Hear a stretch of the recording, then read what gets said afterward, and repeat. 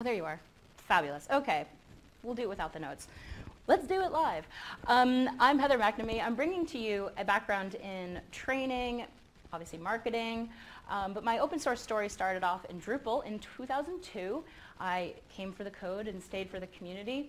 A lot of my contributions have been non-code, organized events, and helped out the newbies. And I work now with open strategy partners. And the partner part of it is that we work with open source focused companies to communicate and build communities. So in this talk, we're going to hopefully address some misconceptions about marketing. I heard someone say marketing fluff over here earlier. We're going to try and deal with that head on. And then also talk about your goals and your message and connect the dots between what you need to do and what your contributors want to do. And I'm going to leave you with practical tips, things you can do immediately. So if you want to play along, I'm sure you're wondering how much bullshit you're going to hear. So there is a bullshit bingo for this very purpose. And I probably will use marketing terms. I'm going to try and relate them back to what you're doing and avoid a lot of this, because I think we rightfully have negative experiences with marketing, especially software marketing, where you have false promises met with features that aren't ready yet, vaporware. But certainly, I'm using this example of two of my favorite beverages. One of them here is wine. I'm using naked wines as a negative example to show you what it looks like when you turn on all the bells and whistles of the most manipulative marketing tactics. So here we can see they're using virality. Get your friends and you'll get benefits. They've also got social proof. Everyone else is doing it. Here there's scarcity. It's like there's a lot of wine. You're telling me it's a scarce resource. They're using, this is gamification, and it's pathetic. I've got no friends. So, and then finally, urgency. I get so stressed out when I visit sites like this, and I think we can fall prey to these kinds of things quite easily. I did. I joined. The service wasn't great, and the wine was mediocre. So overall, it didn't match their product. The opposite experience for me is Has-Bean. Has-Bean is a great coffee company. I'm a huge fan. I will get no affiliate referrals from this because they don't run programs like that.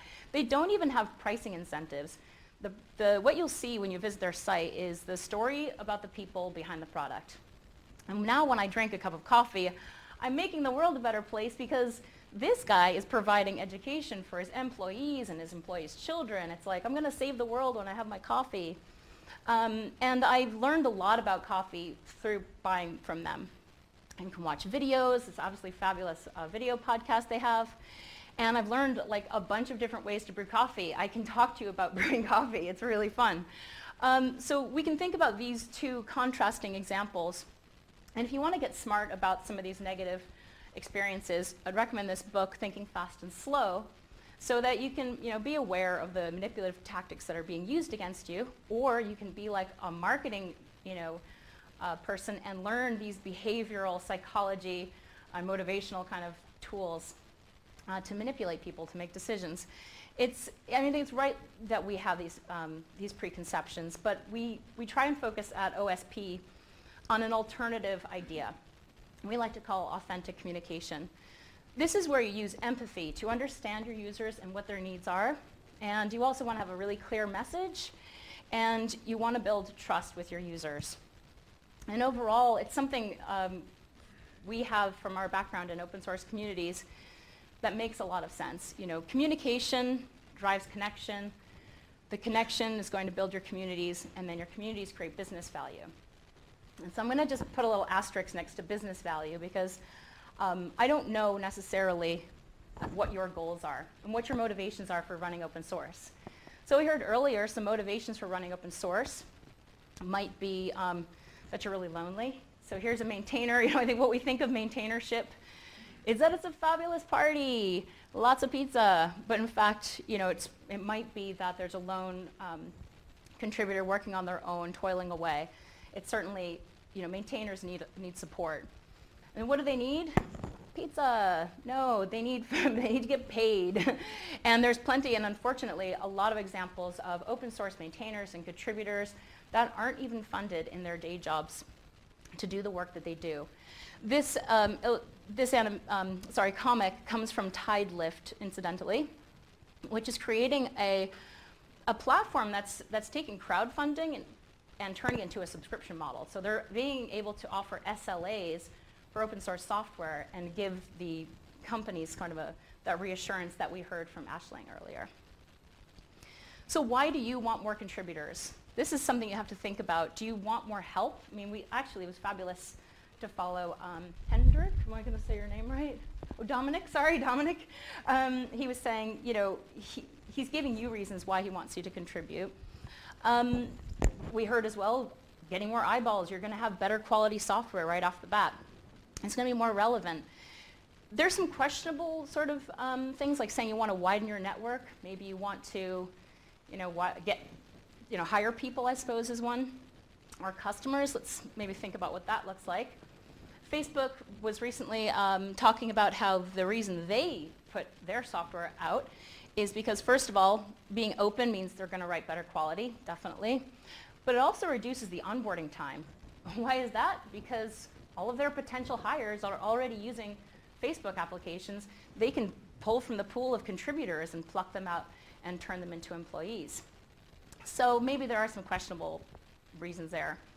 Perhaps you admire folks who've taken their open source side projects and turned them, and this is a totally valid motivation, I think, is that you can turn it into your full-time job. HashiCorp just raised millions of dollars in funding. This is a somewhat negative example, unfortunately. This is, you know, talking about using open source as a freemium model, where Gitbook has almost abandoned it, seemingly, their open source version, and they've gone to toil away on their enterprise version or their paid version, and it's left people really scratching their heads. So I was talking over the break, you know, another example is GitLab. They have an enterprise version, but they're reserving those enterprise features for companies who have really large teams, and their thinking is, if that's the case, they can afford to help support the project. So, you know, it's sort of what your message and what your goals are. So what your takeaway from this section is to think about your message, meaning what it makes you unique, differentiate yourself, like as we saw Dominic do really well, what makes his project that he's working on different from other things out there, helps decision makers, and make sure it's really clear in your communications what kind of help you're looking for. So let's think now about our contributors. First thing you think of is code contributions, of course, but there's many other kinds of contributions you probably want. Wouldn't it be great to be thrown some cash? The reason people are contributing is mostly, actually, it turns out they just need the fixes done. They need the work done, so they do it. But they also do it because it's easy, and they get a feel-good factor, and they also get prestige. They're like, hey, I'm gonna get some kudos for this, so it makes them feel good. And why don't people contribute? This is what researchers have found, by the way. I didn't make all this stuff up. The links are here in the slides, and you'll be able to check them later. What people say is they have a lack of time. They're not making money from it, and it's hard to learn. And sometimes they're actually just active in other projects, so they don't have time to do your work full time. And sometimes they also have trouble setting up a development environment, and that's something I've just blogged about recently. There is a negative connotation about casual contributors. You may have heard the idea of drive-by contribution. You know, someone comes along, leaves a typo fix, and you're like, what? I don't have time to review these things. And it's true, they are only responsible, these casual contributors are only responsible for a small amount of contributions. And overwhelmingly, well, there are lots of types of contributions, but a large chunk of them is in documentation and the stuff that they come across as they're getting to know your software. But let's look at this in a positive light. If I'm a marketing person, I'm thinking of these people as potential leads and referrals. So these people have cared enough to find out about the project, to come along and read about it and interact. And those first interactions that they have with your project, that's the stuff that they're going to talk about at events like this. You know, was it easy to contribute, or did an issue languish for 6 months, and was it completely ignored? Or do they have to, every time they have to update their application, they have to keep their own modifications up to date? So think about contributors, or users, I should say, and contributors as potential leadership even of your open source project. This is a nice model. This is a kind of like taking the marketing funnel and looking at it from this perspective that anyone who's a maintainer was a contributor, and any contributor was once a user. So how do we foster that? We do that by communicating your message in these ways. Marketing to developers, is anyone involved in marketing here? Anyone at all? Nobody. Okay, have you ever been told by your company to tweet something? Okay, so you're actually involved in marketing. Very good. Developers are allergic to aggressive marketing. They are ad blockers. Who's using ad blockers? Yeah, about 60% of developers are using ad blockers. It looks like that in this group too. And you're making a beeline for stuff that's useful to you. So you're looking for something that you're going to learn with, because developers are curious, they love to learn, and they love to solve problems. And so we can think of that when we're talking about marketing our projects.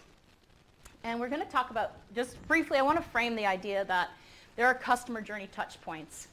And so we can put ourselves in the shoes of someone who interacts for the first time with your project, from the first contact to where they download and install it, and when they seek help and contribute. And again, Dominic's presentation really framed that excellently for me. That's sort of where we want to take people. So the first thing they're going to come across is your README file. This is your brand landing page. I hope everyone's following along and stamping their buzzword bingo. Your brand landing page is a little bit different. You know, there's no flashy bells and whistles. There's a lot of crucial information. Pretty much everything I'm going to talk about from here on in is something that's in your README or linked from your README. In this case, there's just some excellent examples there for inspiration. The first thing is a license. And I know I'm preaching to the converted here because you guys know, and I know I'm over time already, you guys know you need a license. If it's not licensed, it's not open source. As well, you should include, as we heard earlier, what's the project maturity level? Where is this project going? What kinds of contributions are you looking for? Is this project on its, is it like on its deathbed and you don't want any contributions? Or maybe you're looking for a maintainer. As well as your community guidelines. People who want to contribute need to make sure this information is totally clear. Even the smallest open source project, it doesn't take long, but it's going to help people. I would also recommend considering time-based release cycles, because a predictable release will help you hang all of your communications off of that. So Ubuntu is using, for example, a 6-month release cycle. GitLab uses a monthly release cycle. And they shift objectives and not deadlines. And it's incredibly motivating, because as soon as a contributor, they don't have to wait long, really, to see their stuff being used by people. It makes it really good. And as well, we heard Aisling talk about some of the life signs of community. We're talking about being responsive on the issue queue. Rust is a great example because they've just automated it. So someone writes an issue and they'll automatically get a response from someone. It's a small thing, but there are tools to make that easier. And we talked about those motivations. I mean, we all have to stroke our egos, I guess, but it's great to have recognition, and it's good for the people who get recognized, and it's good for other people to see what I do matters. And community. So you should be out there talking to your contributors. If you don't already know them, get to know them. Don't be creepy, but there is something called a CRM, Customer Relationship Management System. You could just keep an ID, kind of an eye on who are the people in your neighborhood. I've built this, or wrote this open source contribution sprint guide, so if you're running any contribution sprints and you aren't familiar with event management, I would definitely, hopefully you'll find this useful. We've heard about documentation as well. Just to say, your documentation is the map of your territory. But people also need the travel book. They need to know what are the important landmarks right from the start. And they're also willing to pay for training. They need a guided tour from somebody who has experience. And it's taken me a while to convince project managers that you do need to provide training for your software. It's not a fault of your software that people don't necessarily know how to get all the value out of it. So just as a recap, we talked a bit about your goals and why you're doing what you do. You want to understand your users, that's your target audience, and what are their pain points. And then, of course, how you're communicating your message as best as you can. So I've given you a lot of resources. Oh, geez, right, I put this here if I had any extra time, and I don't.